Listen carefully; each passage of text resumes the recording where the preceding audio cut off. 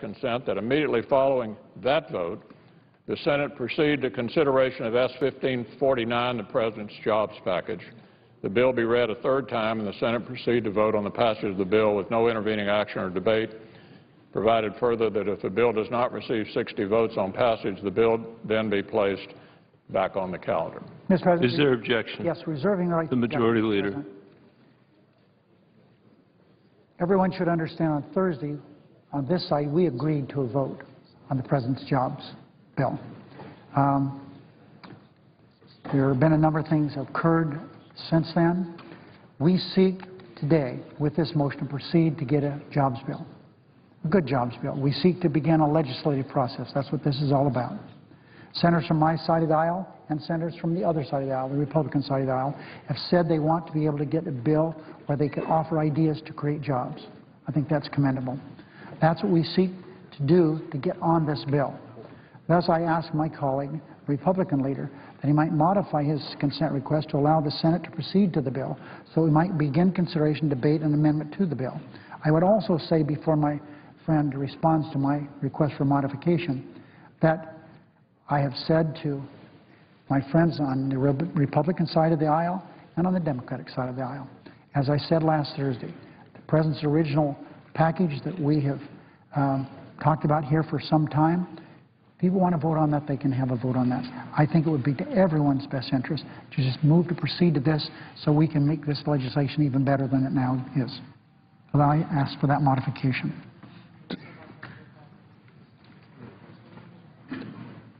Does the Republican leader so modify his request? Reserving the right to object. I've been trying here for over a week to get a vote on the President's so-called jobs proposal, which he's been asking us to give him repeatedly. And our friends on the other side are not only objecting to voting on the President's original jobs proposal, but his jobs proposal as modified. The practical result, however, of voting for cloture on the motion to proceed rather than going on and voting on the bill, as the President's repeatedly asked us to do on 12 different occasions out on the campaign trail, is that we will not be able to proceed to one of the things that are rare around here. We actually have a bipartisan agreement to go forward on these important trade agreements, to pass them tomorrow night, to have the President of South Korea address a joint session of Congress, one of our most important allies, probably our most important ally in Asia. Why would we not want to just vote on the proposal tonight? So I'm sorry we'll not be able to do that. I'm going to continue to look for opportunities to give the President a vote he asked for, repeatedly. Not a procedural vote, but a real vote on the matter that he requested. As I said, I object. Mr. President, I will continue to work with my friend to get on a jobs bill so that the Senate can work its will and provide to the American people jobs. So I object to my friend's request. Objection is heard.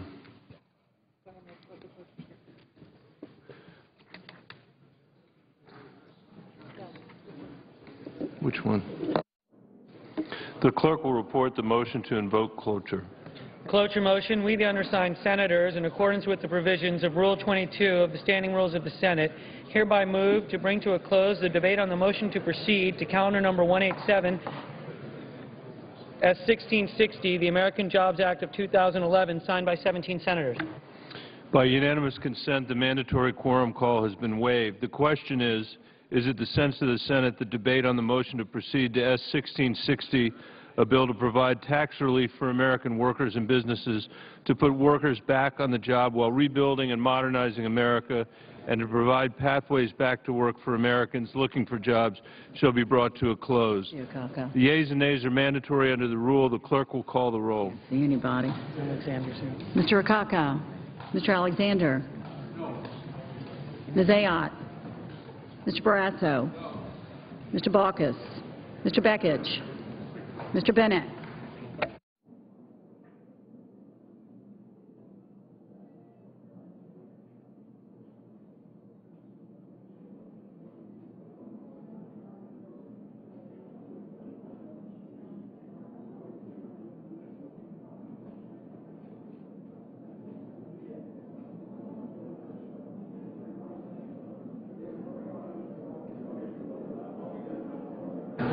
Mr. Bingaman, Mr. Blumenthal, Mr. Blunt, Mr. Bozeman, Mrs. Boxer.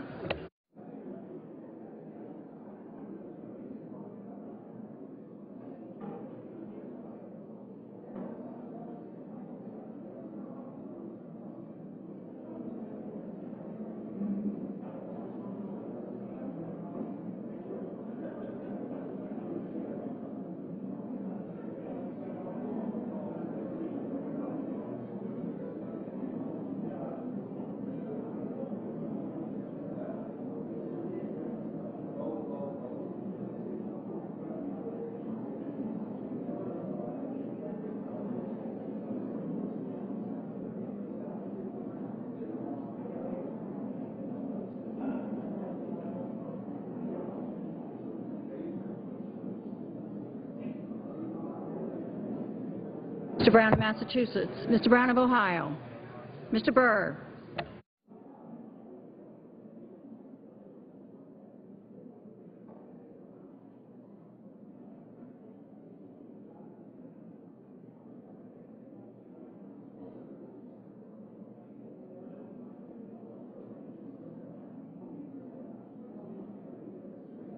Mrs. Feinstein, Ms. Cantwell, Mr. Cardin, Mr. Carper, Mr. Casey, Mr. Chambliss.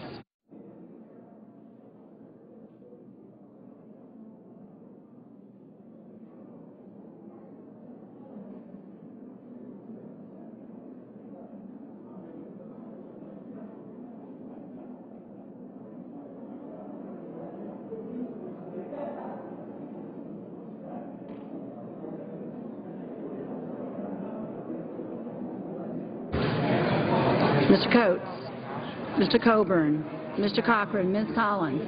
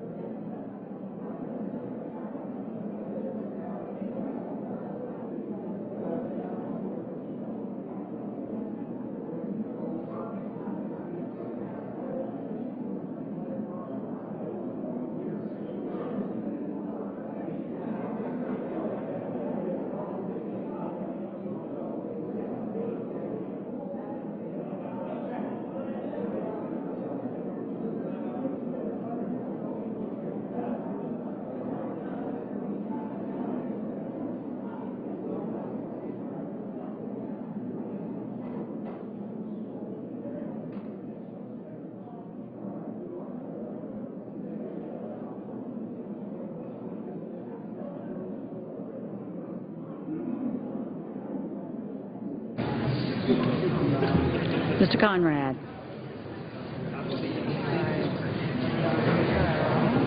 Mr. Coons.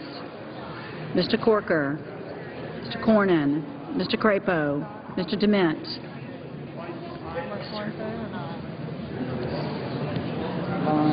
Mr. Durbin. Mr. Enzi, Mrs. Feinstein, Mr. Franken, Mrs. Gillibrand, Mr. Graham.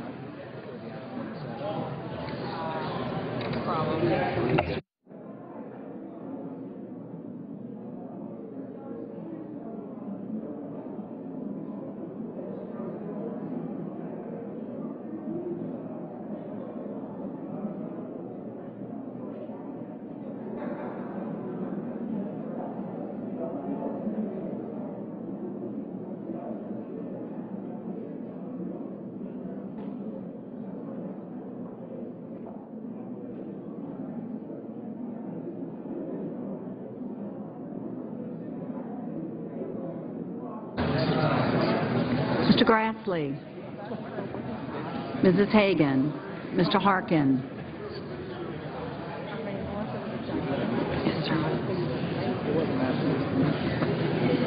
Mr. Hatch, Mr. Heller, Mr. Hoven,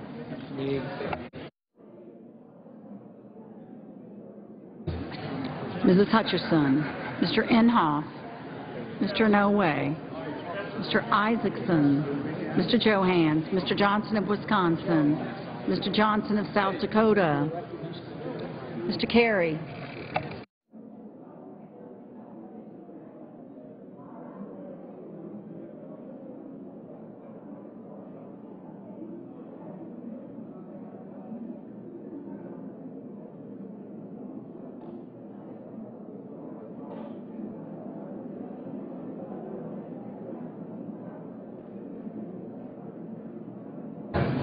Mr. Kirk, Ms. Klobuchar, Mr. Cole, Mr. Kyle, Ms. Landrieu, Mr. Lautenberg, Mr. Leahy, Mr. Lee, Mr. Levin, Mr. Lieberman, Mr. Lugar, Mr. Manchin, Mr. McCain, Mrs. McCaskill, Mr. McConnell, Mr. Menendez, Mr. Merkley, Ms. Mikulski,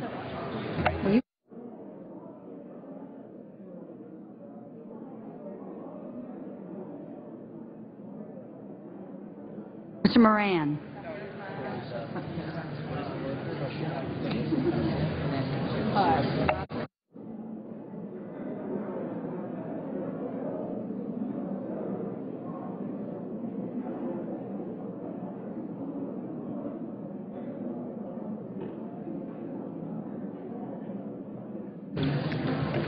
Ms. Murkowski, Mrs. Murray,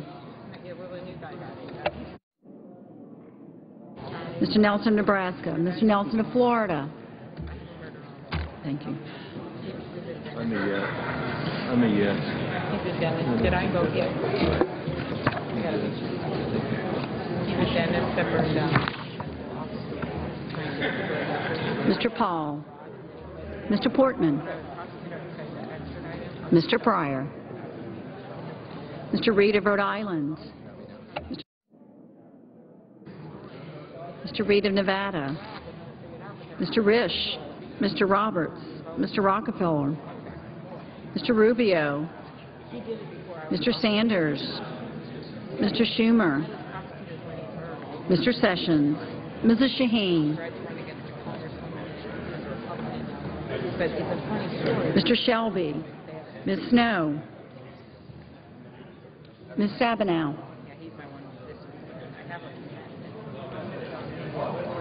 Mr. Tester,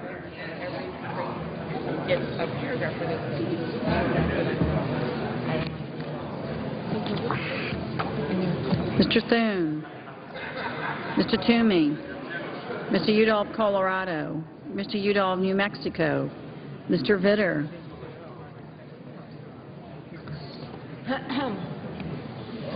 No. Mr. Warner, Mr. Webb, Mr. Whitehouse, Mr. Wicker, Mr. Wyden.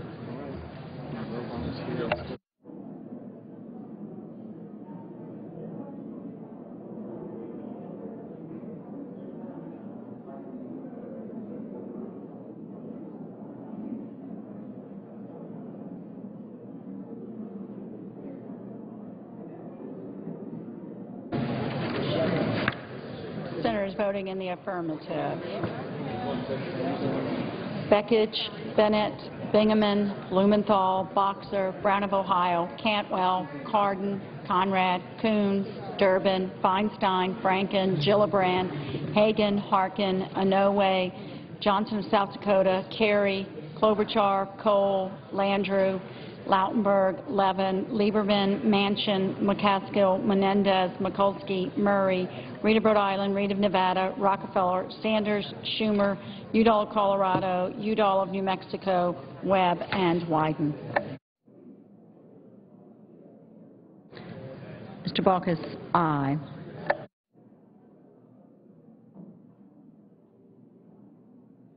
Mr. Akaka, aye.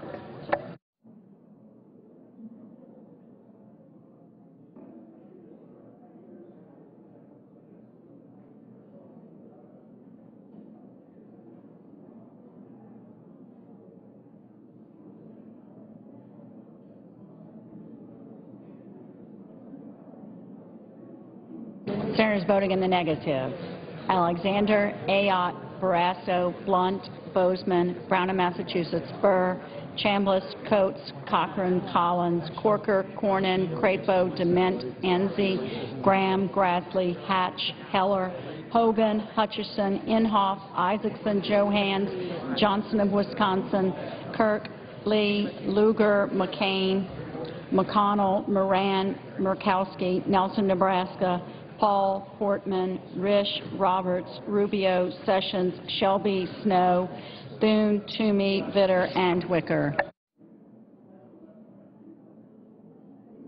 Mr. Nelson of Florida, aye.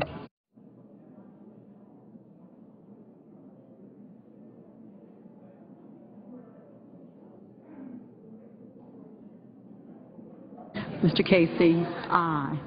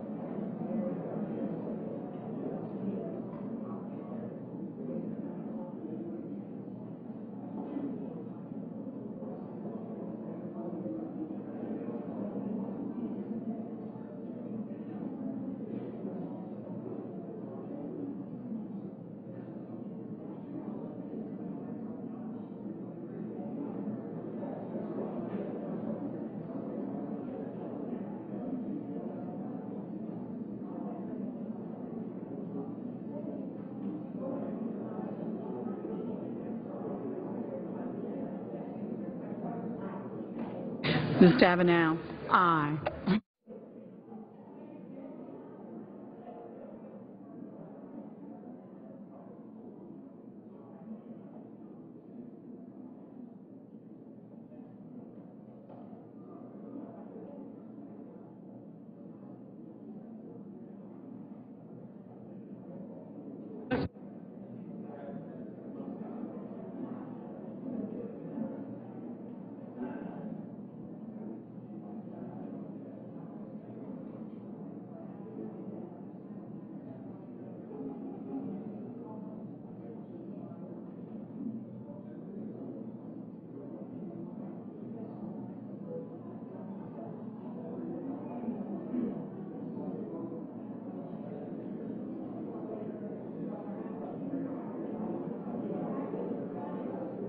Aye. Mr. Whitehouse, aye.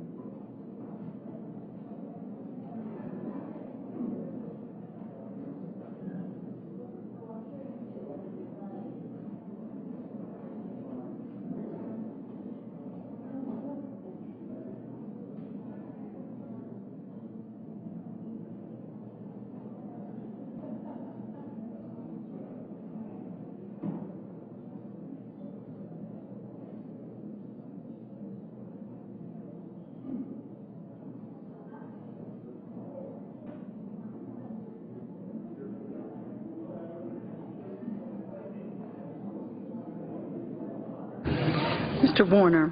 Mr. Warner, aye.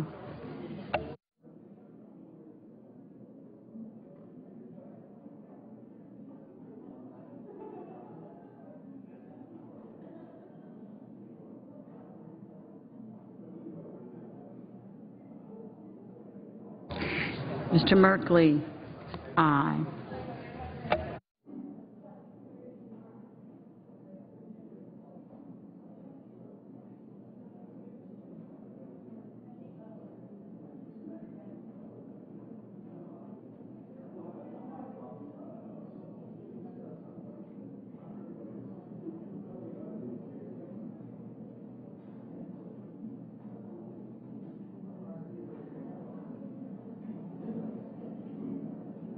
Mr. Pryor, aye.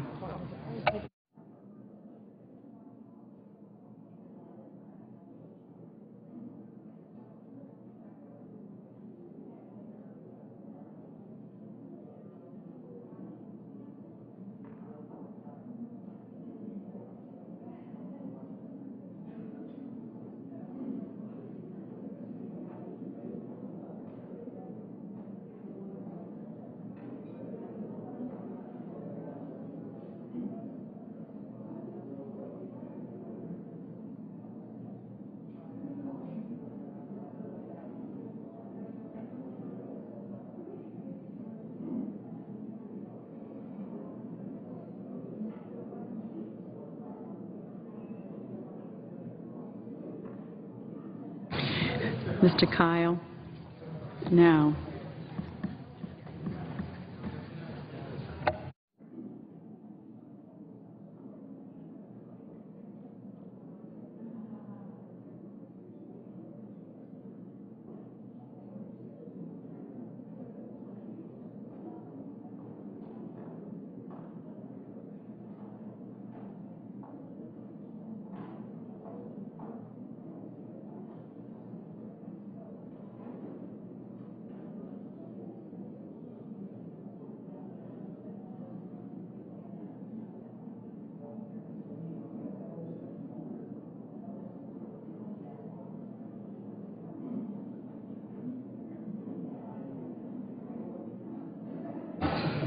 Mr. Leahy, aye.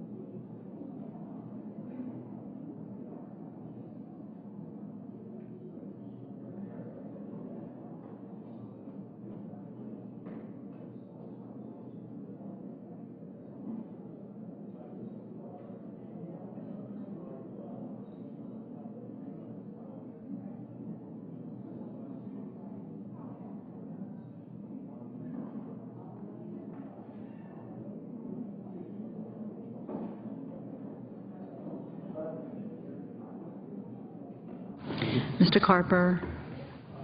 Aye.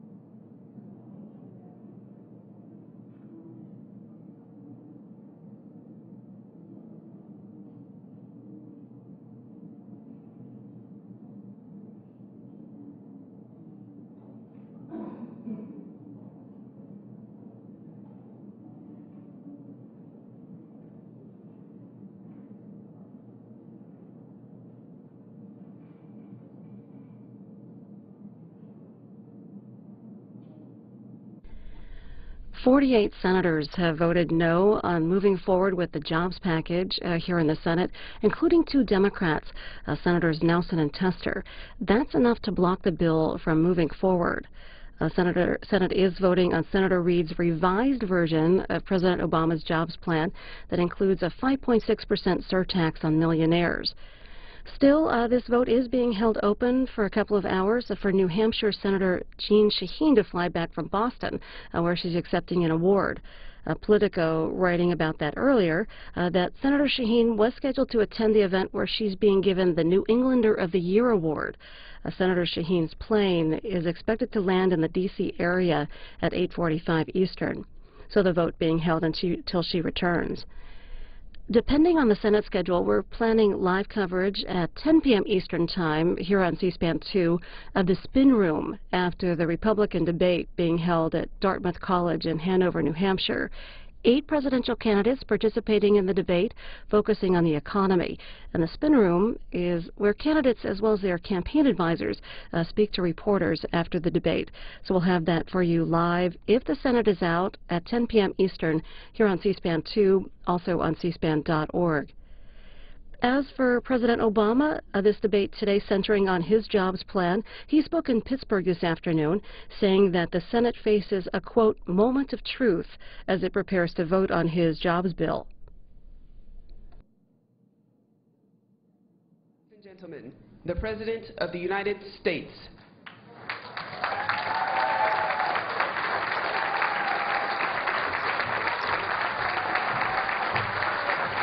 Thank you.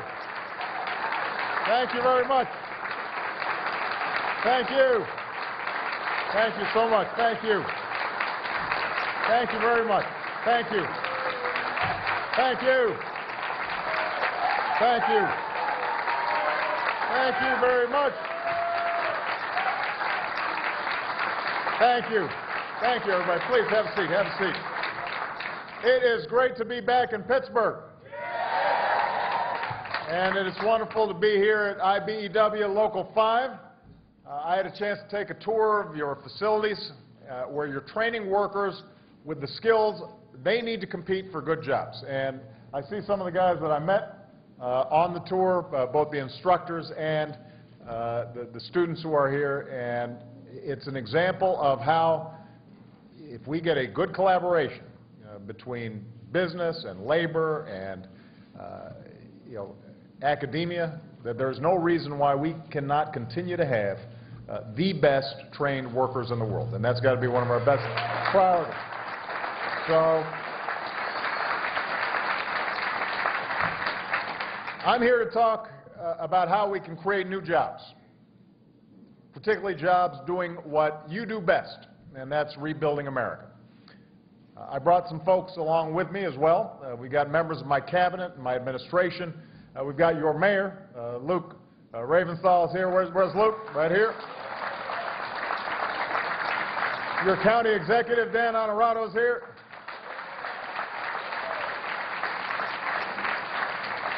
And one of my dearest friends, who I stole from the Steelers to serve as the United States ambassador to Ireland, Dan Rooney's in the house.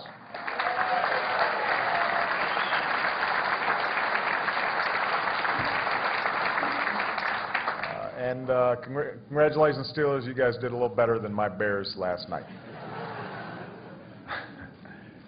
I've also brought a group of leaders with a wide range of new ideas about how we can help companies hire and grow. And we call them our White House Jobs Council. They come from some of the most successful businesses in the country: GE, Southwest, Intel.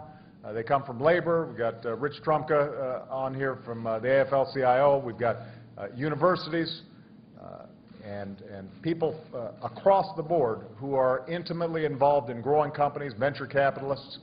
Most importantly, they come from outside of Washington. And I told them when we formed this council, I want to hear smart, forward-thinking ideas that will help our economy and our workers adapt to changing times. And together, they've done some extraordinary work to make those ideas happen. So I just want to personally thank every single one of the Job Council members for the great work that they're doing. And they issued a jobs report today, we're implementing a bunch of their ideas. It's going to make a difference all across the country. So thank you very much.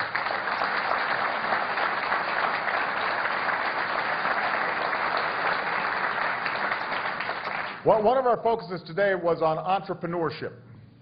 And we did this because the story of America's success is written by America's entrepreneurs. Men and women who took a chance on a dream and they turned that dream into a business and somehow changed the world. And we just lost one of our greatest entrepreneurs and a friend, Steve Jobs, last week. And to see the outpouring of support for him and his legacy tells a story about what America's all about. We like to make things, create things, new products, new services that change people's lives. And that's what people strive to do every day in this country. Now, most of the time, people's dreams are simple. Startups and storefronts on Main Street that let folks earn enough to support their family and make a contribution to their community. And sometimes their dreams take off, and those startups become companies like Apple or FedEx or Ford, companies that end up hiring and employing hundreds of thousands of Americans and giving rise to entire new industries. And that spirit of entrepreneurship and innovation is how we became the world's leading economic power.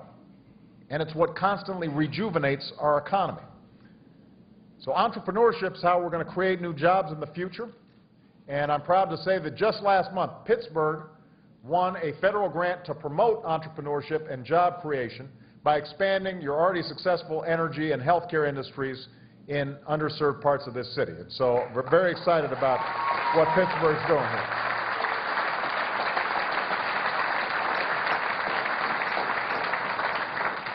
Today, my Job Council laid out new actions we can take together, the private sector and government, to help unleash a new era of entrepreneurship in America that will grow the economy and create jobs and strengthen our ability to compete with the rest of the world. But even as we help to fuel the next big American industry, we also understand that people are out of work right now. They need help right now. So everything that we talked about with respect to the Job Council is going to help America become more competitive, help entrepreneurs create more jobs, lay the foundation for long-term sustainable growth. But right now, our economy needs a jolt. Right now.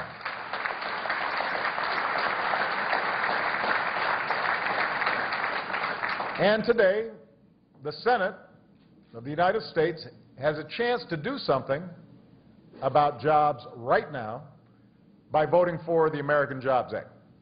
Now,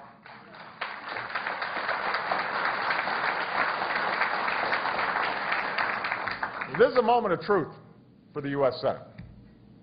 In front of them is a bill, a jobs bill, that independent economists have said would grow this economy and put people back to work. This is not my opinion. It's not my administration's opinion. This is people whose job it is for a living to analyze and evaluate what kind of impact certain policies would have. They've said this could grow the economy significantly and put significant numbers of Americans back to work. And no other jobs plan has that kind of support from economists. No plan from Congress, no plan from anybody. It's a jobs bill with the kind of proposals that Democrats and Republicans have traditionally supported. It's a jobs bill that is entirely paid for by asking those of us who've been most fortunate, who've been incredibly blessed here in America, to contribute a little more to the country that contributed so much to our success. Today is the day when every American will find out exactly where their senator stands on this jobs bill. Republicans say that one of the most important things we can do is cut taxes. Then they should be for this plan. This jobs bill would cut taxes for virtually every worker and small business in America. Every single one.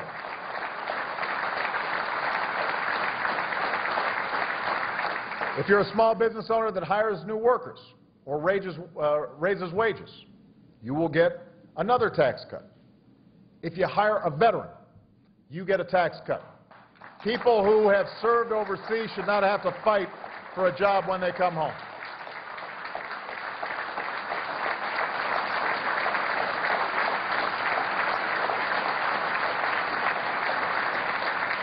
This jobs bill encourages small business owners and entrepreneurs to expand and to hire. The Senate should pass it today. Hundreds of thousands of teachers and firefighters and police officers have been laid off because of state budget cuts. I'm sure, Luke, you're seeing it here in Pittsburgh. You're having to figure out, how do we make sure that we keep our teachers in the classroom? The Jobs Council is uniform in believing that the most important thing for our competitiveness long term is making sure our education system's producing outstanding young people who are ready to go to work. So this jobs bill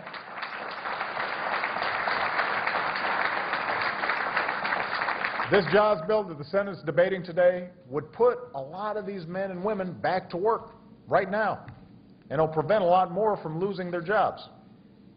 So folks should ask their senators, why would you consider voting against putting teachers and police officers back to work? Ask them what's wrong with having folks who have made millions or billions of dollars to pay a little more, nothing punitive, just going back to the kinds of tax rates that used to exist under President Clinton, so that our kids can get the education they deserve. There are more than 1 million laid-off construction workers who could be repairing our roads and bridges and modernizing our schools right now. Right now.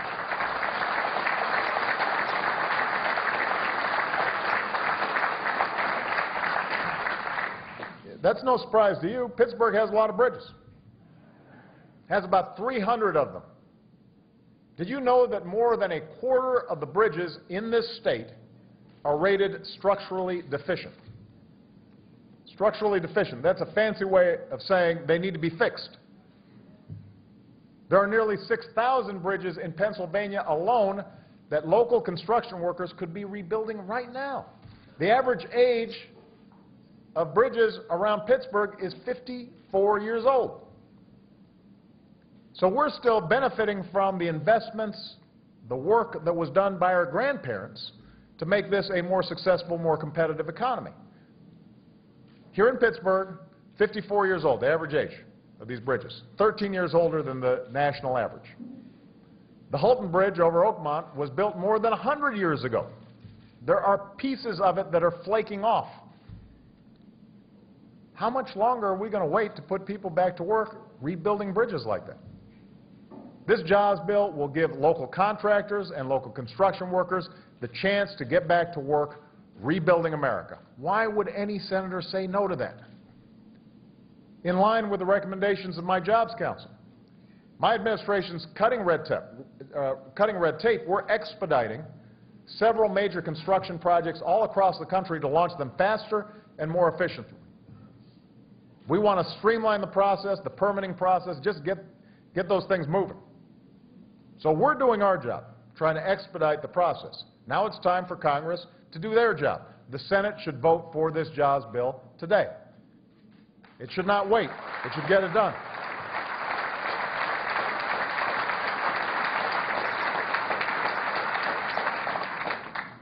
Now, a lot of folks in Congress have said they won't support any new spending that's not paid for. And I think that's important. We've got to make sure we're living within our means so that we can make the vital investments in our future. That's why I signed into law $1 trillion in spending cuts over the summer. And we'll find more places to cut those things that we don't need. We can't afford everything. We've got to make choices. We've got to prioritize. Programs that aren't working, that aren't giving us a good bang for the buck, that aren't helping to grow the economy, that aren't putting people back to work, we're going to have to trim those back. So we're willing to make tough choices. And the American people, they're already tightening their belts. They understand what it's all about to make tough choices. But if we want to create jobs and close the deficit, then we can't just cut our way out of the problem.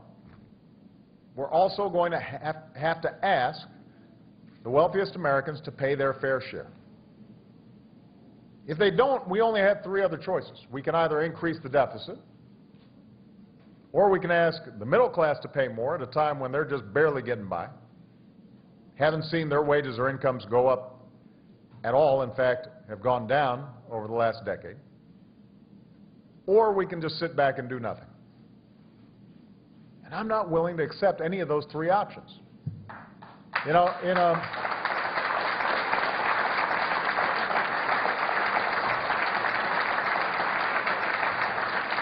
Whenever I talk about revenue, people start complaining about, well, is he engaging in class warfare? Why is he going after the wealthiest? Look, because I've been fortunate and people bought a bunch of my books, I'm in that category now. And in a perfect world with unlimited resources, nobody'd have to pay any taxes. But that's not the world we live in. We live in a world where we've got to make choices. So the question we have to ask ourselves as a society, as a country, is would you rather keep taxes exactly as they are for those of us who benefited most from this country, tax breaks that we don't need and weren't even asking for, or do we want construction workers and electrical workers to have jobs rebuilding our roads and our bridges and our schools? Would we rather maintain these tax breaks for the wealthiest few, or should we give tax cuts to the entrepreneurs who might need it to start that business, launch that new idea that they've got? Or tax breaks to middle-class families who are likely to spend this money now and get the economy moving again? This is a matter of priorities, and it's a matter of shared sacrifice. And by the way, if you ask most wealthy Americans, they'll tell you they're willing to do more. They're willing to do their fair share to help this country that they love. So it's time to build an economy that creates good middle-class jobs in this country. It's time to build an economy that honors the values of hard work and responsibility. It's time to build an economy that lasts. And that's what this jobs bill will help us do. The proposals in the American Jobs Act aren't just a bunch of random investments to create make-work jobs. They're things we have to do if we want to compete with other countries for the best jobs and the newest industries. We have to have the most educated workers. This week I'm going to be hosting the president of South Korea. I had lunch with him in Seoul, South Korea. He told me, I said, what's your biggest problem? He says, the parents are too demanding. I'm having to import teachers because all our kids want to learn English when they're in first grade. So they're hiring teachers in droves at a time when we're laying them off. That doesn't make any sense. We've got to have the best transportation and communications networks in the world. We used to have the best stuff. We used to be the envy of the world. People would come to our countries and they would say, look at the Hoover Dam, look at the Golden Gate Bridge. Now people go to Beijing Airport and they say, I wish we had an airport like that. We can't compete that way, playing for second or third or fourth or eighth or 15th place. We've got to support new research and new technology, innovative entrepreneurs, the next generation of manufacturing. Any one of the business leaders here today will tell you that's true. If we want to compete and win in this global economy, if we want this century to be another American century, we can't just go back to an economic model that's based on how much we can borrow, how much debt we can rack up, and how much we can consume. Our prosperity has to be built on what we make and what we sell around the world and on the skills of our workers and the ingenuity of our business people.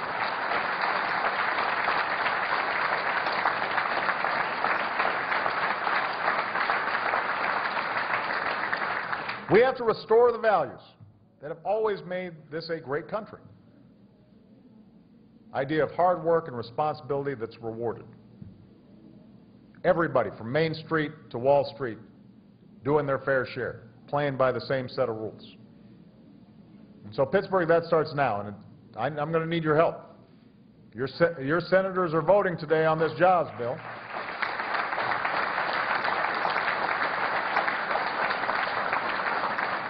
So this is gut check time.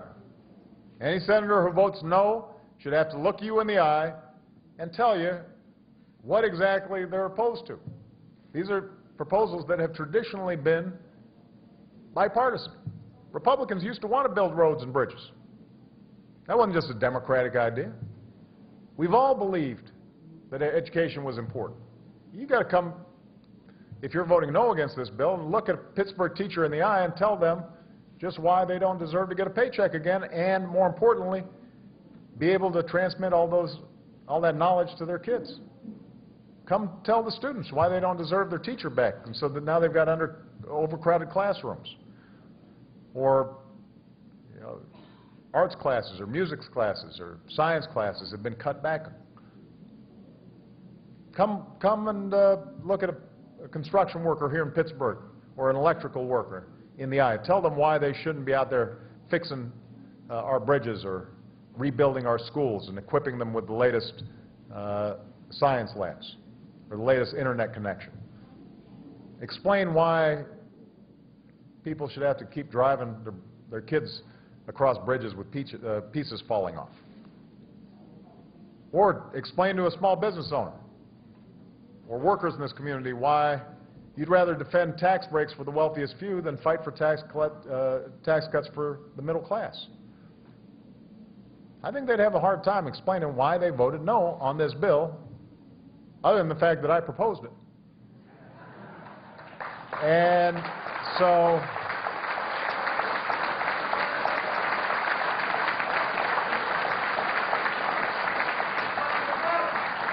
I realize some Republicans in Washington have said that even if they agreed with the ideas in the American Jobs Act, they're wary of passing it because it would give me a win.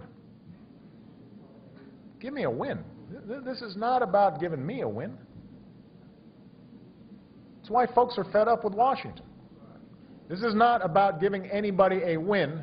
It's not about giving Democrats or Republicans a win. It's about giving the American people who are hurting out there a win. It's about giving small businesses, entrepreneurs, and construction workers a win.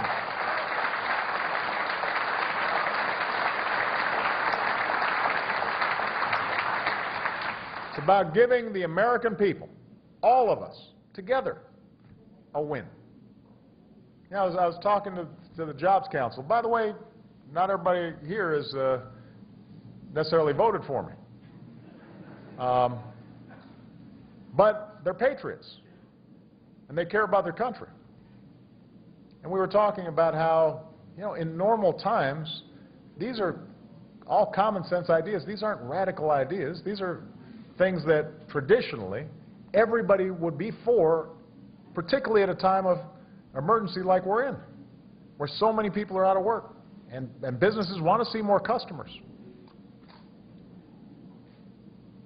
So for folks outside of Washington, being against something for the sake of politics makes absolutely no sense.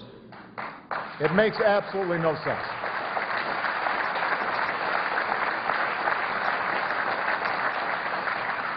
And the next election is 13 months away.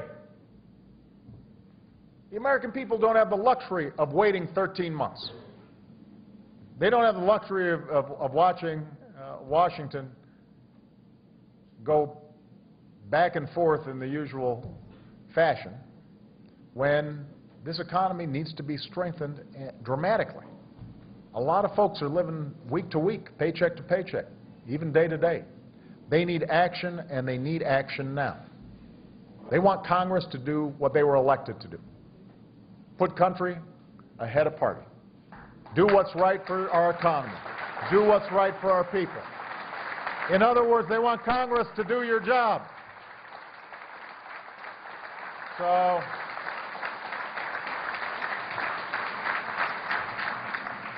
I've said this to some folks in the other party. I've said, I promise you, we'll still have a lot of stuff to argue about, even if we get this thing done, about the general direction of the country and how we're going to build it, and how we're going to out-educate and out-innovate and out-build other countries around the world.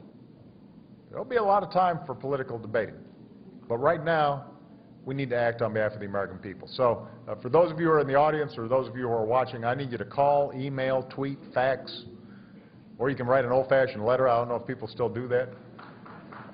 Let Congress know who they work for. Remind them what's at stake when they cast their vote. Tell them that the time for gridlock and games is over, the time for action is now, and tell them to pass this bill.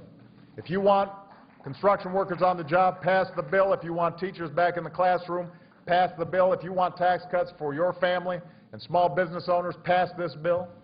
If you want our veterans to share in the opportunity that they upheld and they defended, do the right thing. Pass this bill. All right, now's the time to act.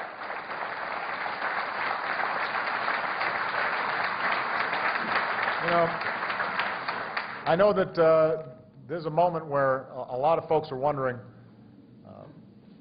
whether America can move forward together the way it used to. And I'm confident we can. You know, we're not a people who just sit by and watch things happen to us. We shape our own destiny. That's what's always set us apart. We are Americans, and we are tougher than the times we're in right now. We've been through tougher times before. We're bigger than the politics that has been constraining us. You know, we can write our own story. We can do it again. So let's meet this moment. Let's get to work and show the rest of the world just why it is that America is the greatest country on earth. Thank you very much, everybody. God bless you. God bless America.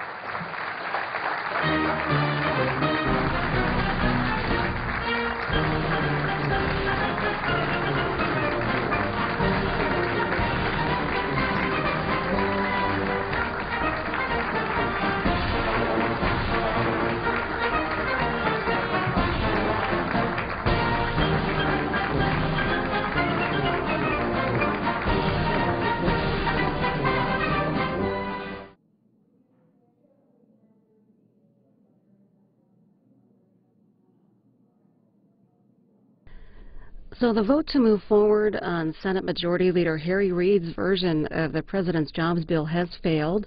48 senators have voted no on moving forward with the jobs package, including 2 Democrats, Senators Nelson and Tester. But the vote is being held open until Democratic Senator Jeanne Shaheen casts her vote. A senator is being given an award in Boston this evening. Her flight is expected to land back in the D.C. area at 8:45 Eastern. A headline in Congressional Quarterly, Cantor calls for advancing pieces of Obama's jobs plan. House Majority Leader Eric Cantor said it was time for Democrats and Republicans to find areas of commonality.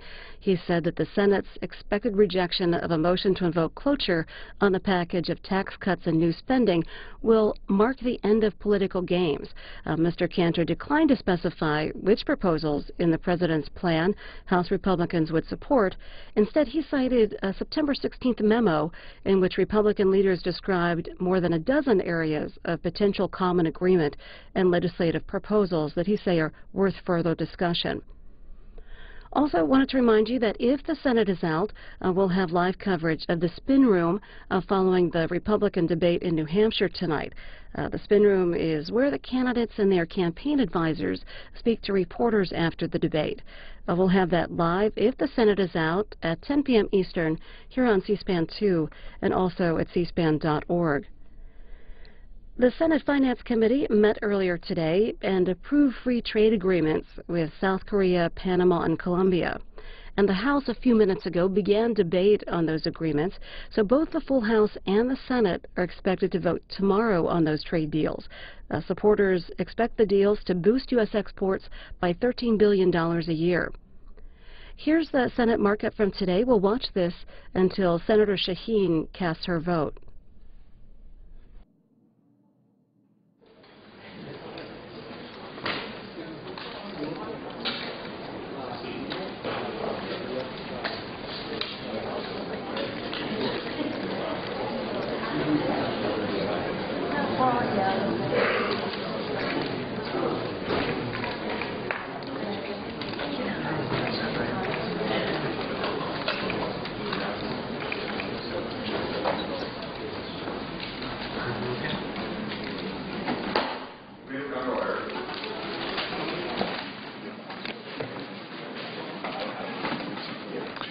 The committee will come to order to consider bills to implement 3 trade agreements: the United States-Colombia Trade Promotion Agreement, the United States-Panama Trade Promotion Agreement, and the United States-Korea Free Trade Agreement.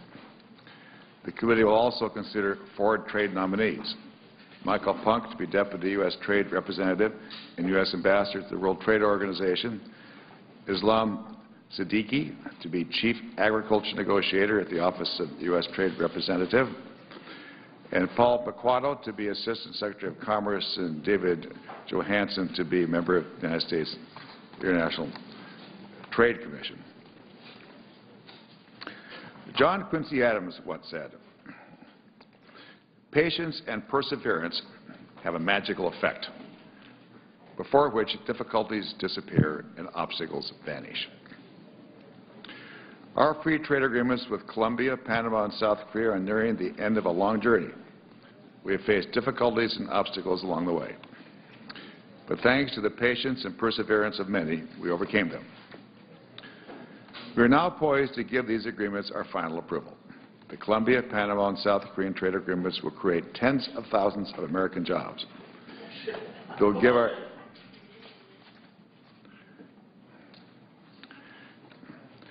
give our ranchers, farmers, workers, and businesses a competitive edge in 3 lucrative, fast-growing markets.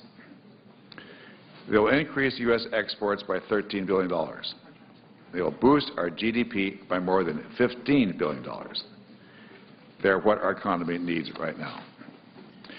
The journey of these agreements began during the Bush administration. They negotiated robust commitments to open markets for American manufactured goods, farm products, and services. In 2007, Congress continued the journey when we negotiated the May 10 bipartisan trade deal. That deal amended these trade agreements to include the strongest labor and environmental provisions of any trade agreement in the world. But after the agreements were signed, obstacles remained. American ranchers, workers, and businesses still could not compete on a level playing field. American beef and autos faced entrenched barriers. Labor conditions in Colombia had improved, but problems persisted. And serious concerns remained about tax evasion and money laundering in Panama. President Obama and his administration worked with Congress to tackle these problems. We improved access for U.S. beef by creating a fund to promote beef sales in Korea and committing to remove unscientific barriers. We eliminated more non-tariff barriers on U.S. autos in Korea, and we negotiated a labor action plan with Colombia to protect workers and worker rights, and we signed an agreement with Panama to improve tax transparency. With these concerns addressed, only one hurdle remained: renewing trade adjustment assistance. When workers lose their jobs because of foreign competition, trade adjustment assistance gives them the job training, income support, and health benefits they need to find new employment. Since 2009 alone, nearly 450,000 American workers have been eligible for TAA. And despite the Great Recession, more than half of these workers have found new jobs. Give them their jobs.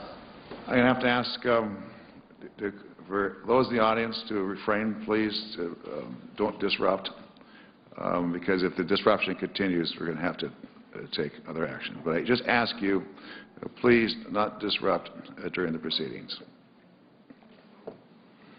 Trade adjustment assistance has been a pillar of American trade policy for 5 decades. It has broad support, but the program expired in February. Congress has never voted to approve one trade agreement, much less 3, without the worker protections of trade adjustment assistance in place. Without trade adjustment assistance, Congress could not pass trade agreements. But perseverance paid off. In June, I negotiated an agreement with my good friend Dave Camp, Chairman of the Ways and Means Committee. Our agreement renewed all of the core provisions of trade adjustment assistance. 2 weeks ago, the Senate approved our agreement with 69 votes. That vote removed the last obstacle and allowed the President to submit the trade agreements to Congress. No one has worked harder to get these trade agreements approved than American farmers. Take Gordon Stoner, a wheat farmer from Outlook, Montana. In May, Gordon left his wheat farm in the middle of spring planting to testify before this committee about the Colombia Free Trade Agreement.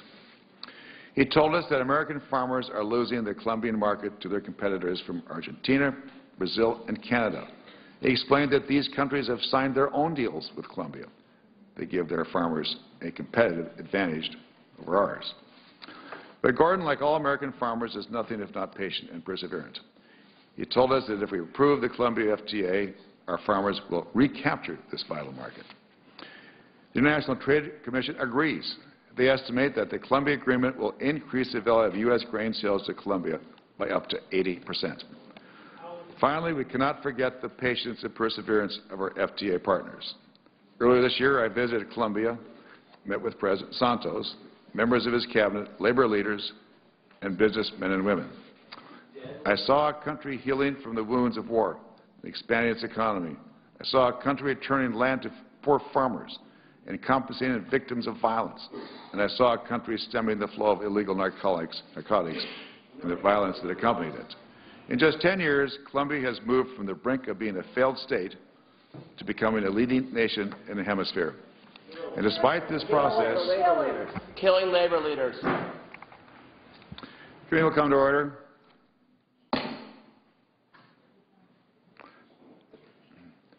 Comments from the audience are inappropriate. There's a time and place for everything. There's a time for demonstrations. There's a time for statements. And there's a time. They kill labor leaders. Keep the jobs you And any further disruption will cause the committee to recess until the police can restore order.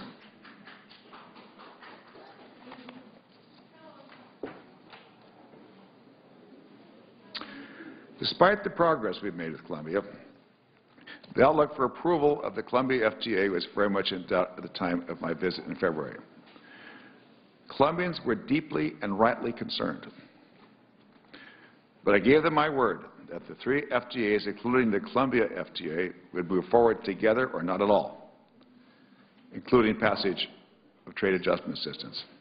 Today, their patience and perseverance have paid off. The committee is also considering the nominations of 4 trade officials today. Each of the nominees has shown uncommon patience and perseverance in reaching this point.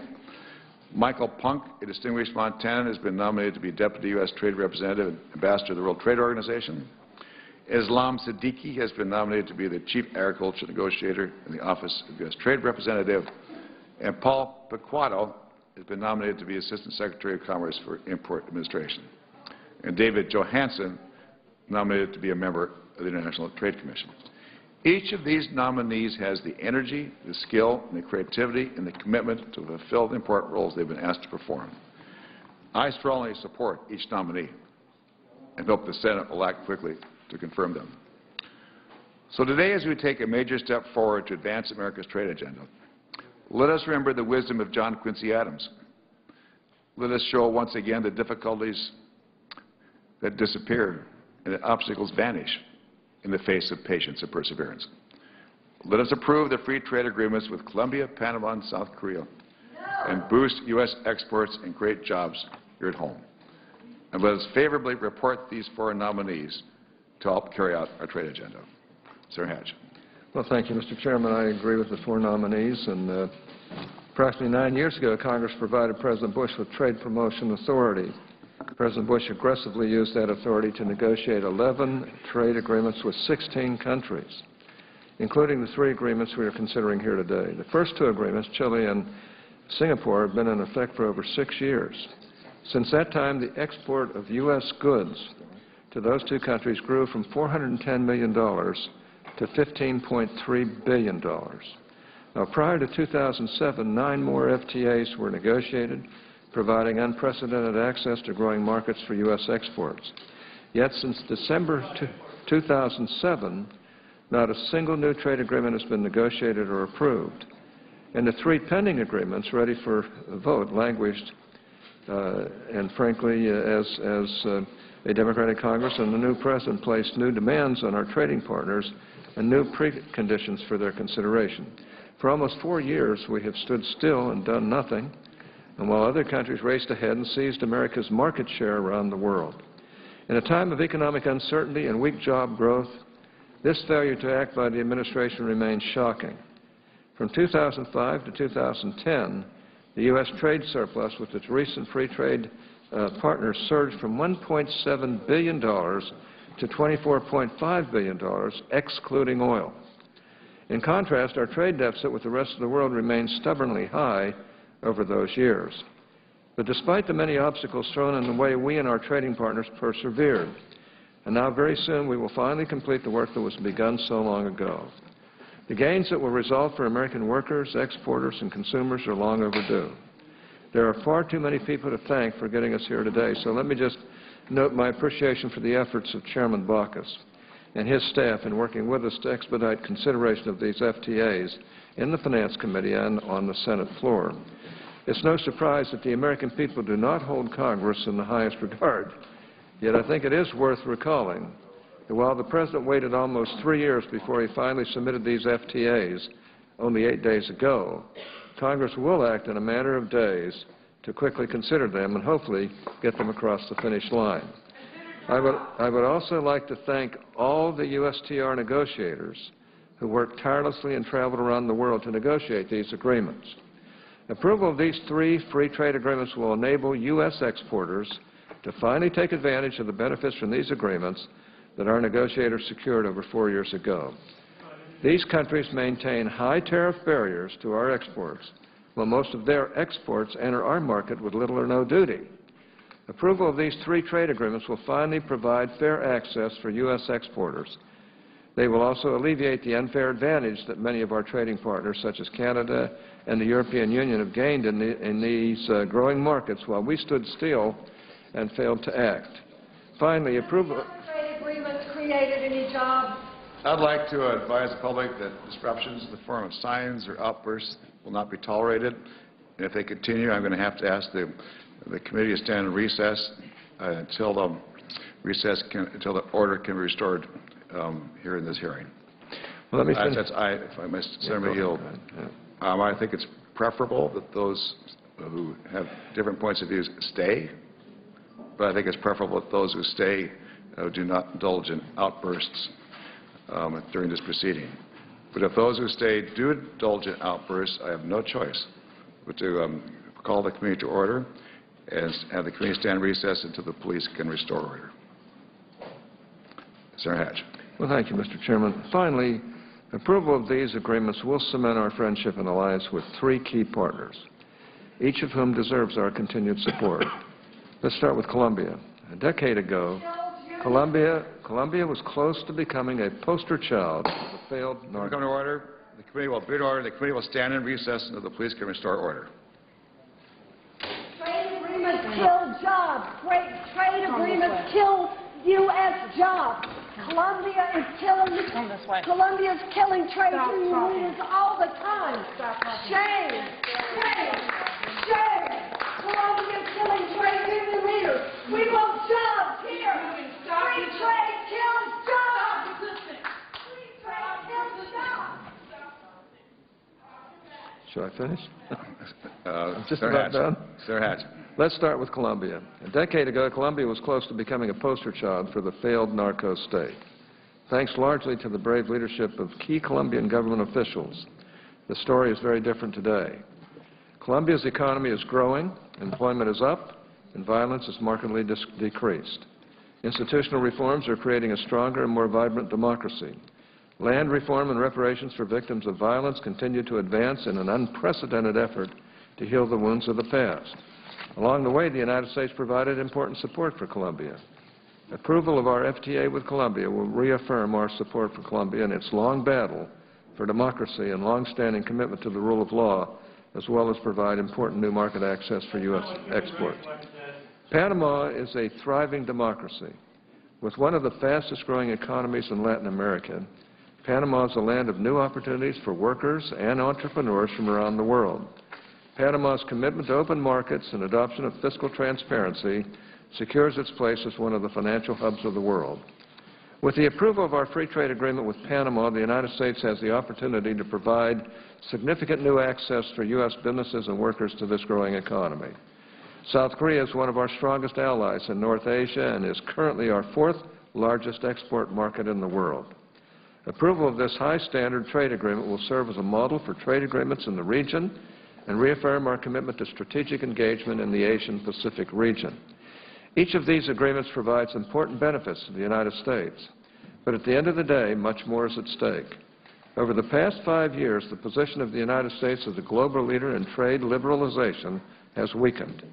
Our inaction on these highly beneficial trade agreements for so many years has led many to doubt whether the United States remains serious about addressing the world's and its own economic challenges, and whether we can be counted upon to deliver on our promises. With the approval of these 3 free trade agreements, we can begin taking the first steps toward rebuilding our image as a global leader on trade, while at the same time providing much-needed economic opportunities to U.S. workers and job creators here at home. I'm also pleased that we will be considering our trade nominations today. I greatly admire the willingness of each of these individuals to serve and hope that they will be quickly confirmed by the U.S. Senate. So, Mr. Chairman, I thank you for your leadership on these matters. Appreciate it very much, and I'm prepared to go ahead. Well, thank you very much, Senator. Now, we should recognize other senators that wish to speak, and I ask to hold remarks to about 4 minutes. In order of arrival, I have Senator White. Then I'll go back and forth. Democrats, Republicans. Thank you, Mr. Chairman. Mr. Chairman and colleagues, I'll be brief. As chairman of our trade subcommittee here at the Finance Committee, it's become evident that there is ongoing significant demand for American goods and services around the world. And we have a chance to feed that demand and feed it through American exports. And what that means is, for our constituents, we can grow things here, we can make things here, we can add value to them here, and then we can ship them all over the world. And that translates into family wage jobs for our constituents. And I want to just make one point that I think is indisputable with respect to this trade debate, because certainly there are a lot of differences of opinion with respect to trade. But there is one fact that is indisputable, and that is that our markets are overwhelmingly open to countries around the world, and again we find that our trading partners have significant barriers, are remarkably closed to us. And that applies to agriculture, it applies to wood products, it applies to steel. And in the debate over the next few days, I'm going to be going through some of the differentials in the barriers, but just wanted to cite one. Oregon exports of beef face a 40% tariff upon arrival into Korea, but Korean beef often only faces a tariff of 4% when it arrives in the United States. So if you can go forward with a trade policy that touches on this issue of leveling the playing field, our exporters, our companies, and our workers can get more out of this than those around the world. So I look forward to working with our colleagues on a bipartisan basis, and I yield the rest of my time. Committee in order. Committee will stand in recess until order can be restored.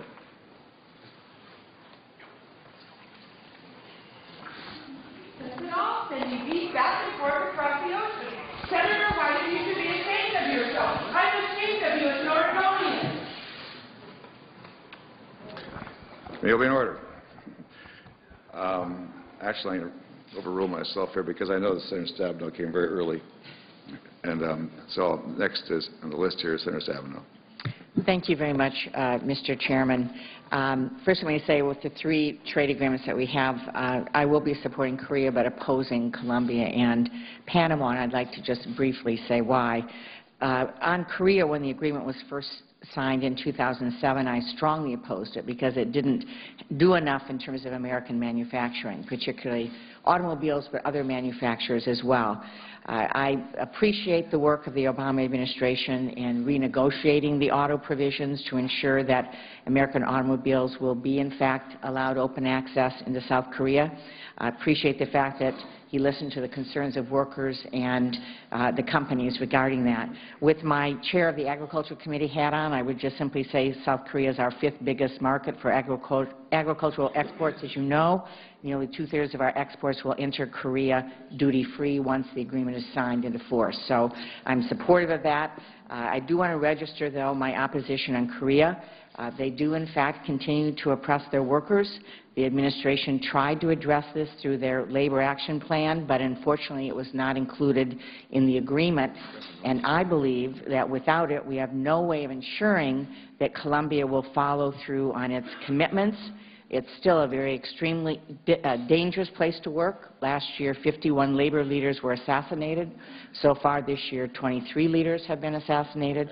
And I believe it's not just a human rights issue, which of course is very important, but it's an issue that affects American workers because they are undercut when the wages of Colombian workers are kept artificially low due to the denial of basic worker rights.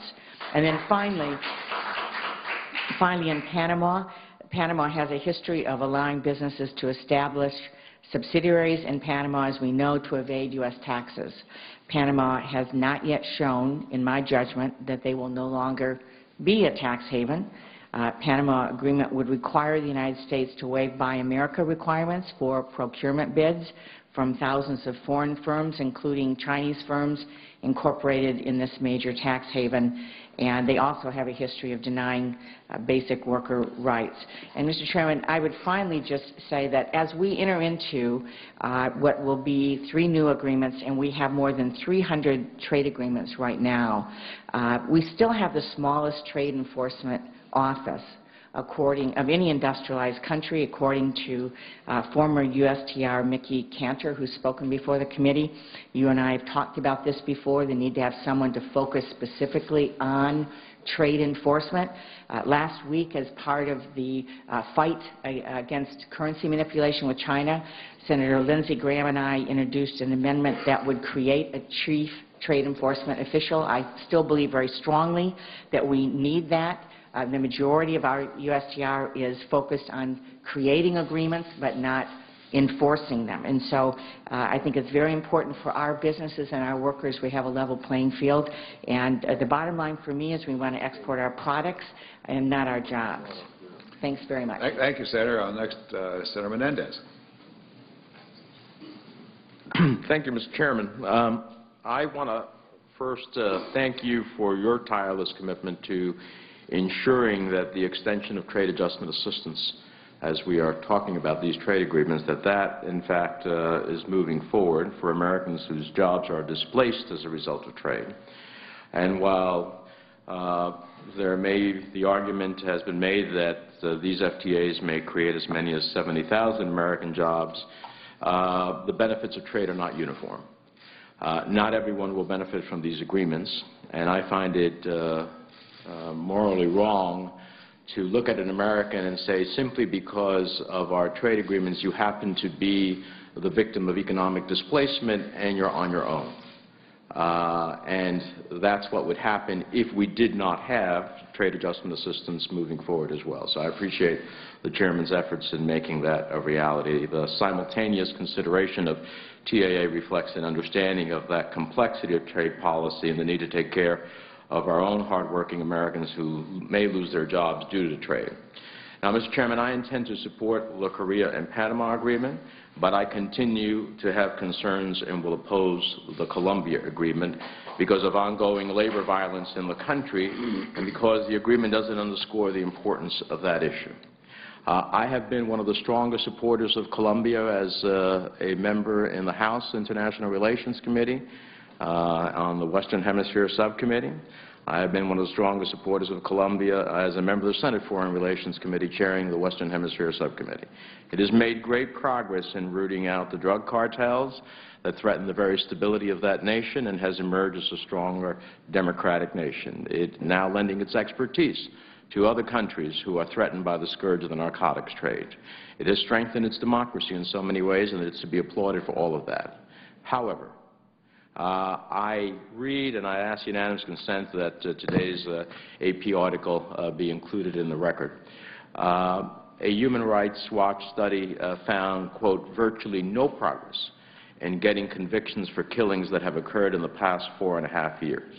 It counted just 6 convictions obtained by a special prosecutions unit from 195 slayings, with nearly 9 in 10 of the unit's cases from that period in preliminary stages with no suspect formally identified. Colombia is the world's most lethal country for labor organizing, and the killings haven't stopped.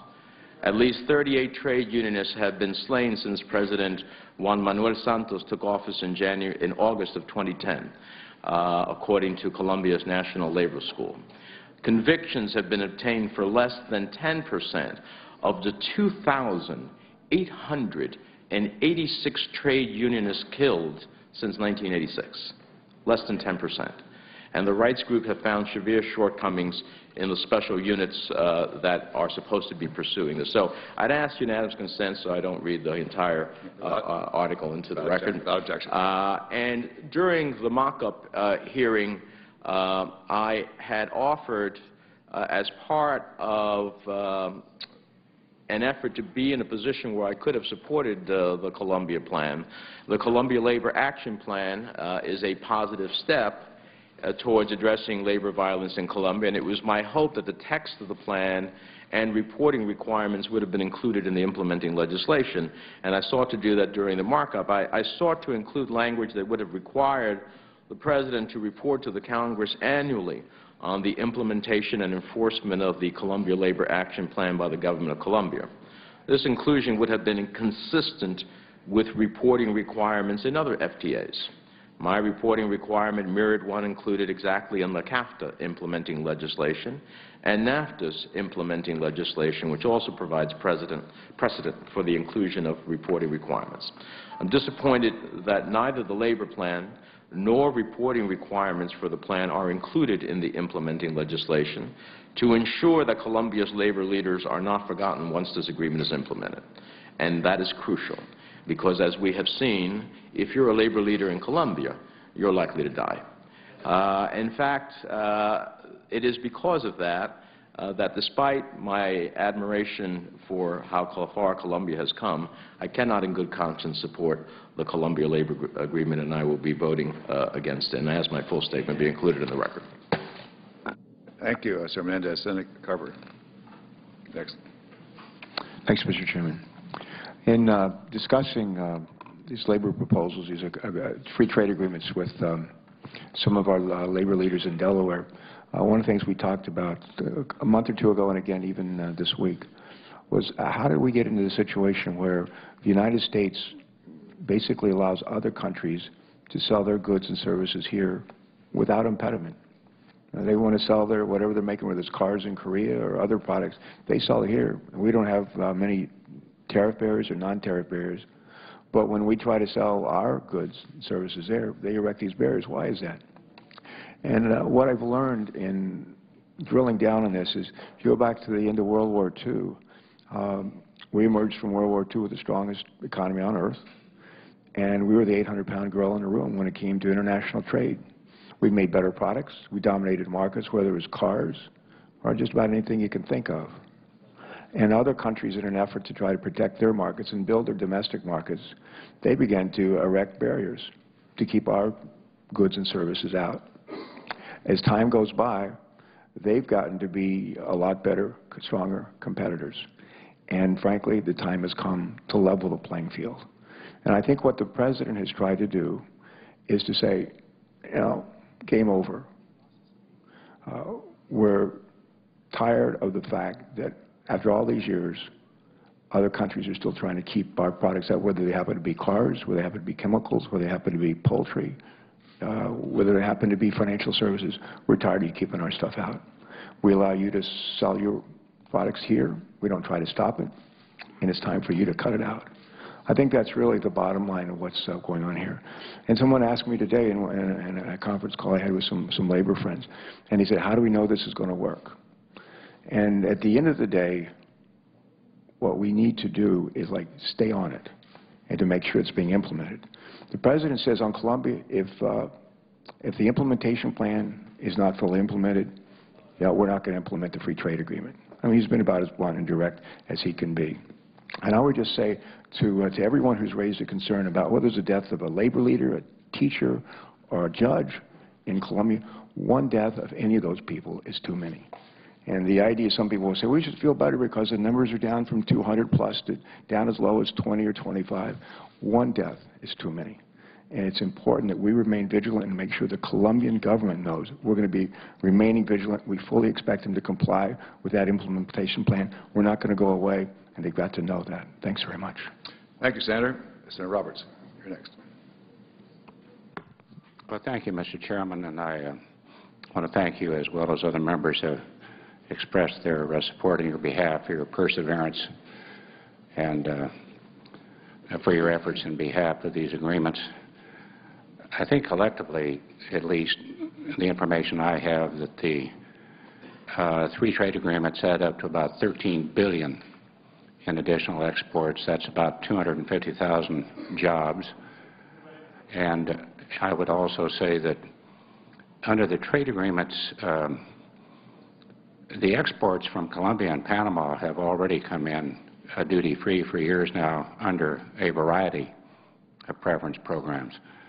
What these agreements merely do is level the playing field and address some of the concerns that my colleagues have, extend the same benefits to U.S. producers and exporters who still face the tariffs and other barriers to these markets.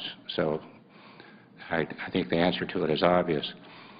Kansas Farm Bureau estimates that these agreements will increase direct exports by $130 million for our Kansas ranchers and farmers and create an additional 1,150 jobs. Delay is not without consequence, and there's been a lot of delay on these 3 agreements. My colleagues on the other side have addressed some of the problems.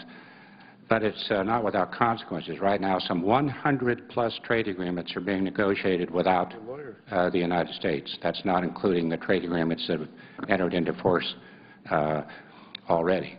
I think just for the amount of time that we have, I'm going to take the time to thank Senator Wyden for his summary in regards to how he sees the situation worldwide with trade, thank him for his diligent efforts as the subcommittee chairman, and I want to associate myself with your remarks.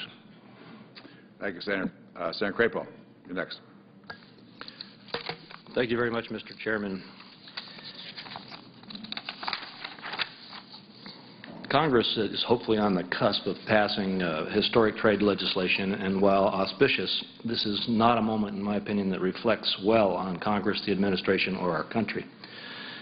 For almost 4 years, our trade competitors have enacted agreements that erode our export markets while we have, frankly, yielded the field. The rest of the world has been busy signing new agreements, expanding markets, and creating trading alliances. If ever there were a self-inflicted wound, this is it. For years, a bipartisan majority in Congress has been ready to help our exporters find new market opportunities and reduce consumer prices on the many goods that we import. That's why it's truly a shame that we have had to face this kind of delay in the United States. I have, with concern, seen that just days ago the President has put yet another apparent roadblock in the way of implementing the Colombian Free Trade Agreement, saying he will forego implementation until Colombia fulfills its commitments under the Labor Action Plan. This despite repeated confirmation from U.S. Trade Representative Kirk that Colombia has met its obligations. Well, finally, here we are at the next to the last step, but support for these agreements has never really been in doubt. Mr. Chairman, I have an extended statement here going over the benefits of each of these agreements, which I would forego and request that the full statement be made a part of the record. No objection. But thank you, Mr. Chairman. I would just say that consideration of trade agreements by the Finance Committee has a really long and distinguished history with bipartisan cooperation and progress on behalf of the American people. And I appreciate the Chairman's efforts to get us to this point because I know that you have been supportive of doing so. It's time now that the administration and the members of Congress remember that the tradition this committee has set up benefits our nation greatly as we move forward and keep our nation competitive in world markets. And I appreciate the fact, Mr. Chairman, that you have moved as quickly as you can once the opportunity has presented itself. Thank you. Thank you very much, Senator, for those comments. Senator Cardin. Mr. Chairman, thank you very much. I also appreciate your leadership in the manner in which these free trade agreements have been handled. Trade is critically important to our country. It's critically important to my state of Maryland. The Port of Baltimore is very important economic engine of my state. And yes, we want to see our port busy with imports, but also exports. So having a balanced trade agreement to us is very, very important. I will not support the Colombia Free Trade Agreement, and I want to give my reasons why. Some of the proudest moments in America's history is when we stood up for human rights and were prepared to use trade as a way of advancing international human rights. The Jackson-Vanik Law was an important statement by this country, but also changed the habits within the former Soviet Union. The United States led internationally on use of trade to change the apartheid government of South Africa. So I think trade is an important tool that we have. And in Colombia, let me just quote, if I might, from the 2010 State Department Human Rights Report. This is what they said, 2010. Unlawful and extrajudicial killings, insubordinate military collaboration with new illegal arms groups, forced disappearance, torture, and mistreatment of detainees, arbitrary detentions, impunity and inefficient judicial subject to intimidation, illegal surveillance of civilian groups, political opponents and government agencies, occasional harassment and intimidation of journalists, harassment of human rights groups and activists, including unfounded persecutions, violence against women, including rape, societal discrimination against women, indigenous persons, and Afro-Colombians, illegal child labor, and the list goes on. I do want to point out, Mr. Chairman, that the report also notes that the Santos administration has made demonstrable advances in improving the human rights environment. And we all know that. My concern is that we did not incorporate the type of changes into this agreement that we should. That's why I offered an amendment to this free trade agreement during the committee mock markup this past July that would have codified the commitments of the Colombia Labor Action Plan within the body of the agreement to ensure that it's acted upon in part of the agreement in perpetuity. I was listening to Senator Menendez, and I agree with the comments that he has made. I was disappointed that we did not include that, and I'm disappointed that the administration did not include the continuing way to enforce the type of labor commitments that supposedly are part of this agreement. For all those reasons and others, I will not support the Colombia Free Trade Agreement. Thank you, Senator. Senator Kerry. Senator Kerry, you're next. Mr. Chairman, thank you. Like everybody, I'm very pleased that you've worked hard to get us to the point of bringing these three agreements forward. And the Korea agreement, well, let me just say generally about all of them. As we hear important voices from America talking about jobs and across the country, I really think it's important for people to look at the four corners of these agreements and take a hard look and read them, because the fact is these agreements are fairly one-sided in our favor. They actually open up markets that are closed to us and equal a playing field that's been unequal against us for a long period of time. So I just urge people, rather than sort of being an automatic, to look at it. I understand the Colombia, and I'll speak to that in a minute, but these agreements actually create jobs for Americans. And the fact is that the tariff cuts alone in the U.S.-South Korea trade agreement is going to increase exports of American goods by $10 billion to $11 billion. Now, those $11 billion represent jobs for America, and we will not have those jobs if we do not have this agreement. The Panama Agreement also guarantees access to a $20.6 billion services market and a strategic location as a major shipping route. And to address our concerns with the banking laws, which we thought were not fair for us, Panama signed a tax information exchange agreement, and it's amended its domestic law to deal with the problem of anonymous accounts. Those are all benefits for us. They help us with accountability in the global marketplace. But obviously the most controversial agreement is the Colombia Agreement.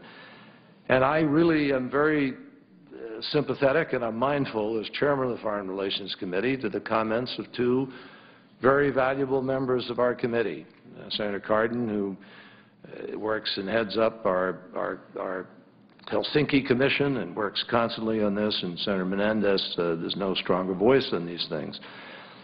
But there can be differences of opinion even as we all acknowledge that there are continued abuses. There are continued problems. I understand that.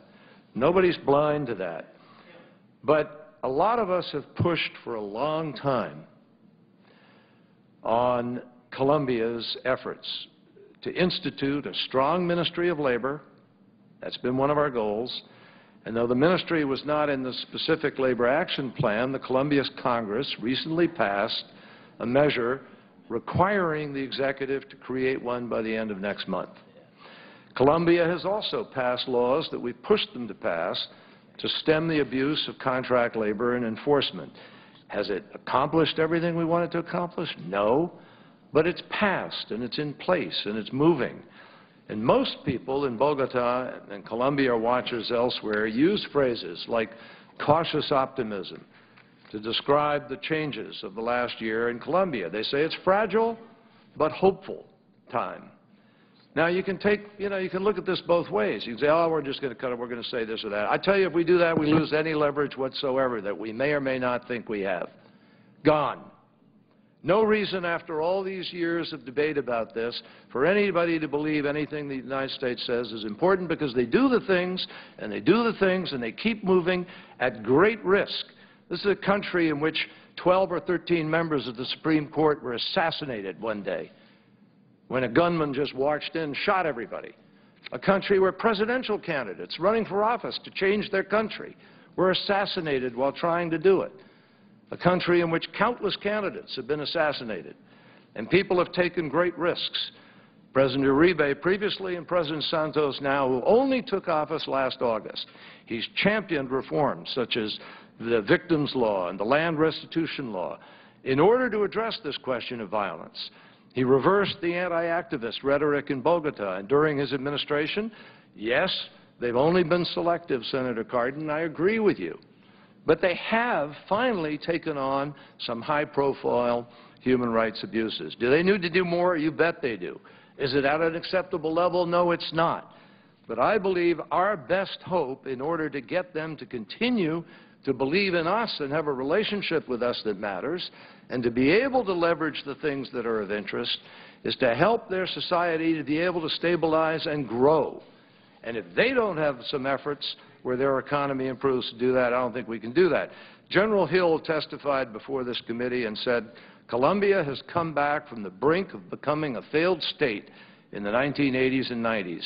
Having been involved throughout that period, as I was, both on the Foreign Relations Committee and the Banking Committee in the 1980s and 90s, in our efforts to address an incredibly toxic brew of flow of drugs, illicit money, guns, narcotics, contraband throughout the region, a time when we found, major banking abuses, which included Osama bin Laden and Manuel Noriega. All of this, we've seen an incredible transition taking place, and I'm voting for the future. I'm voting for the idea that Colombia is, in fact, qualified as fragile and cautious, because these advances could easily unravel. And I think it's critical, with the passage of this agreement, that we'll be taking steps that actually increase our leverage, increase the odds of better outcomes, and hopefully will allow us to continue to address the abuses that we know have continued. And that's a future that I think is worth investing in. Thank you. Thank you, Senator. Senator Cantwell. Senator Cantwell, you're next. Thank you, Mr. Chairman. I'm submitting a statement for the record. Okay, Senator Cantwell. Senator Bingaman. Mr. Chairman, I congratulate you on your hard work on these three agreements. I support them. Let me raise an issue that I raised when we had the committee mock markup in July. That is the issue of our lack of resources in the U.S. Trade Representative's office to actually enforce these agreements. I think it's clear that we do not adequately fund that office. I think it's clear that the General Counsel's office within the U.S. Trade Representative's office has too few people to enforce the various agreements we've already entered into, and now with the entering into of these additional agreements, we are going to be substantially understaffed and under-resourced. I hope that at the time that we had the mock markup, I tried to suggest that we should include something there there to recommend to the administration that they request in the implementing legislation additional funds. That was considered out of order. Some way or other, I believe it's imperative that we make the point to this administration and to the appropriations committees in the House and Senate that they need to give more resources to the General Counsel's office if we're going to see proper monitoring and enforcement of these trade agreements, because frankly, I think they're understaffed and overworked right now, and I think I know Senator Crapo made the point. He said that he thought that the failure to bring these trade agreements forward was a self-inflicted wound. I think the failure to adequately staff and resource the U.S. Trade Representative's office is a self-inflicted wound which we continue to perpetuate here in this Congress. I think it's very short-sighted. So I'll stop with that and let you get on with the rest of the statements. Thank you very much. Senator Thune. Thank you, Mr. Chairman. There's the old saying that it's better late than never, and I think it applies in this case. It's been over 4 years now since these agreements were signed, and I'm pleased that we're finally where we are. And I just have to look at the, on August 15th, Canada signed an agreement, or entered into an agreement, I should say, with Colombia. Since that time, Canadian wheat exports to Colombia have increased by 18.3%. I think that's what this means for American agriculture, and I think it's pretty clear that you can't stand still on trade. We've got to be either moving forward or the rest of the world is going to move forward without us, and that's going to be the detriment of American producers and consumers. So I'm glad we're finally moving these agreements forward. I know I join with most of my colleagues on the committee, at least, when I say that I look forward to the passage of these bills and what it can mean for American exporters, for jobs for people in this country, and I think those are all things that many of us want to see happen. And so I'm anxious to get these things moving and look forward to voting to pass them out. Thank you. Thank you, Senator. I don't see any senators present who wish to make any opening statements. I would, though, like to welcome special guests we have with us today.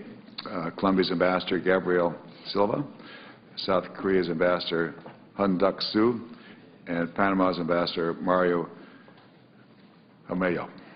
Thank you all very much for being here. We're very honored to have you present with us today. I'd now like to turn to the trade agreements themselves. On July 7th, the committee held a mock markup to draft bills to implement each agreement. October 3rd, the President submitted the final implementing bills to the Congress. The final bills are substantially similar to the draft bills. Under the fast-track rules, the committee may not amend the bills. We will vote only on whether to report them. I will start with S-1641, the bill to implement the Colombia Agreement. We have an administration official here to answer any questions. Tim Reif, General Counsel for the Office of USTR, is here. Thank you. Mr. Reif, for your presence. Also, Mr. Mike Smart from my staff to walk through the bill. At this point, I'd like to have Mr. Smart walk through any modifications. We're not going to walk through the whole bill, but just walk through any modifications at this point. We have 13 members, so our team to be very short. Okay, Mr. Smart, why don't you be extremely short? We have 13 senators present. No. And allow President senators to ask any questions they want to ask before we have the final vote. Unless senators want to walk through, I discourage that. Any senator who wishes to have a walkthrough can certainly. Thank you. That was a great walkthrough. Yeah, I thought it was too. Are there any questions? Yes, Menendez. I have just one brief question, which I really want to establish more because I'm sure we'll have trade agreements for the future. So to Mr. Reif, during the mock-up, I and others offered an amendment to require the President to annually on this vote, report the on ayes are 50, the nays are 49, 3/5 of the Senate duly chosen and sworn, not having voted in the affirmative, the motion is not